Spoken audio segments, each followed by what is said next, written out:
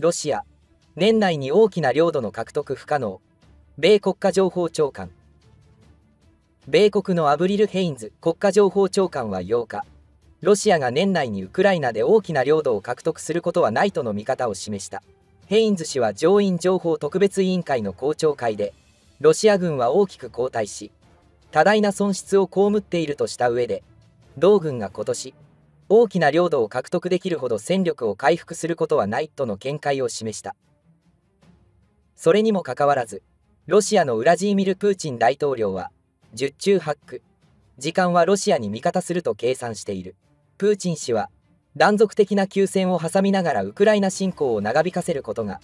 ウクライナでロシアの戦略的利益の確保につながる、残された最善の道だと考えている可能性が高い、という。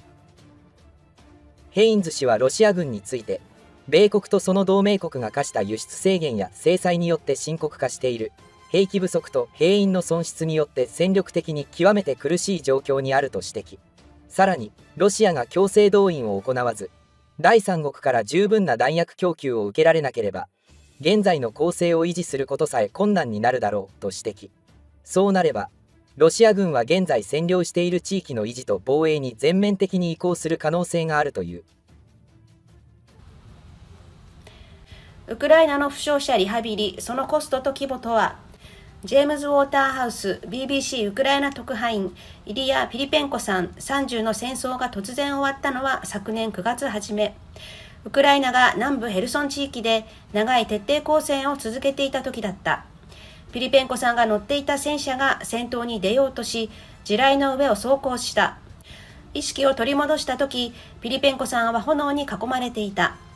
何をするべきかなんて考えなかった。生きたいから自然と行動していたとピリペンコさんは話した。ピリペンコさんは這って脱出し、仲間の助けを得てその場から退避した。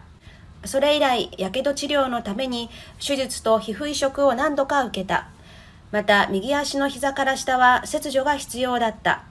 それから6ヶ月が経ち、ピリペンコさんはまだ自分の人生を一変させた怪我について考えている。失望と希望、その両方を抱いている。治療の最も大変な段階は終わった。もうすぐ歩けると夢見ている。戦争が始まる前、ピリペンコさんはウクライナ中部ビンニンツァで不動産エージェントをしていた。ランニング愛好家で2021年にはフルマラソンを完走し、今後も大会に出る予定だった。昨年2月、ロシアの侵攻が開始した数日後に軍に志願した。自分を過小評価してはいけないけれども、自分を憐れむ必要もないとピリペンコさんは言う。自分の人生はまだまだ続く。私は生きていて健康的だ。これで終わりじゃない。リビウ総合病院は怪我をした兵士や民間人を受け入れ、その身体的、心理的な負傷の治療をしている。こうした病院がウクライナ全土に244カ所ある。院内では一般市民と軍服姿の男性たちが同じ場所におり、平時ではないことを伺わせる。建物の奥に進めば進むほど、いかにこれが平時ではないか強く迫ってくる。廊下を埋め尽くしているのはほとんどが若い男性で、その大半が腕や足を失っている。ウクライナ保健省によると、大砲が攻撃の中心を占めるこの戦争で、最も多い怪我は砲弾の爆発によるものだという。世界保健機構 WHO は、この戦争が起きる以前にすでに、ウクライナ国民の2人に1人が何らかのリハビリを必要としていると発表していた。ウクライナ東部では2014年から8年にわたり紛争が続いていたからだ。新型コロナウイルスのパンデミックもその一因だったという。そしてロシアの侵攻により、ウクライナ全土でリハビリサービスの需要が劇的に高まった。この病院にいる男性たちがリハビリ治療を受ける一流のジムは、外国の友好国や国内の支援者からの資金援助で賄われている。それでもウクライナの医療現場は疲弊している。病院が民間人や兵士であふれているため、抗生物質への耐性が深刻な問題になっていると保健当局は話す。負傷兵の治療が優先されることから、がんの診断やメンタルヘルス、心の健康部門も影響を受けている。保健省で理学療法を担当するワシル・ストリルカ氏は、手術の中止やがん治療の遅れで亡くなる患者が増えていると認めた。ストリルカ氏は9年にわたるロシアの攻撃により、ウクライナは負傷兵の治療に慣れている一方、治療の質は様々だと話した。良いリハビリを提供する医師がいる病院もあれば、経験がなく治療が不十分になる場所もある。兵士たちは体幹トレーニングを受けながら、どこか遠い目をしており、その眼差しはいかに過酷な戦闘を経験したのかを物語る。保健当局は身体症状の治療が優先されるために、国民全体にメンタルヘルスの危機が広がっていると指摘している。そんな中でも充実した人生に復帰できると証明する人たちもいる。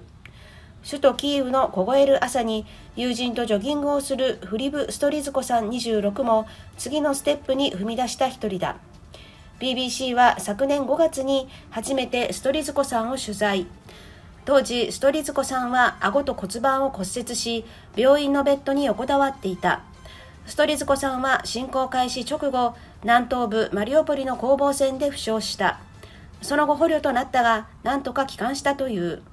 ストリズコさんは5月の時点では常に前線に戻りたいと話していた。しかし固めの視力を失い、軍での生活は終わりだと告げられた。ストリズコさんは現在、退役軍人センターで働き、イベントや講習を運営している。私も長い間苦しんできた。残念ながら私の知る限りでは、私の部隊はもう存在しない。あの部隊の同僚は殺されるか捕虜になるかしてしまった。たとえ隊に戻らなくても、それは裏切りではないとそう気づいた。ストリズコさんはフラッシュバックだけでなく、罪悪感や孤独感と向き合うのを助けてくれた心理学者に感謝していると言った。自分が生き延びた恐ろしい状況をすべて完全に受け入れる必要があった。これは大変だった。一方で友人からの支援など素晴らしいこともたくさんこの戦争で経験した。そのことも受け入れられた。ウクライナ兵の治療のプロセスは戦闘が続く中でますます難しくなっている。しかしストリズコさんは何があっても回復できるのだということを示してくれている。追加取材、ハナ・コーナス・オルシ・ゾボズレイ。プーチン大統領が戦争を長引かせることが最善の策だと考えている可能性が高い。米国家情報長官が分析。米国家情報長官、プーチン大統領は時間が彼に味方すると計算しているようだ。アメリカのヘインズ国家情報長官は8日、ロシアのプーチン大統領がウクライナでの戦争を長引かせることが最善の策だと考えている可能性が高いとの見方を示しました。米ヘインズ国家情報長官、我々はロシアが今年大きく領土を獲得できるほど回復するとは予想していないが、プーチン大統領は時間が彼に味方すると計算しているようだ。戦闘の中断を含め何年かかろうと戦争を長引かせることがウクライナにおけるロシアの戦略的利益を確保するための最善策だと考えているのではないか。甚大なダメージを受けたロシア軍の再建には何年もかかる。またヘインズ長官は、ロシアは攻撃を続けているものの多くの死傷者を出している。プーチン氏はロシア軍の限界を理解できているようで、今のところより控えめな軍事目標に集中しているとも述べました。さらに8日に公表された安全保障の脅威に関する年次報告書では、ロシア軍が今年中にウクライナ東部のドンバス地方のすべてを占領することはおそらくできない。甚大なダメージを受けたロシア軍の再建には何年もかかる。今後は核やサイバ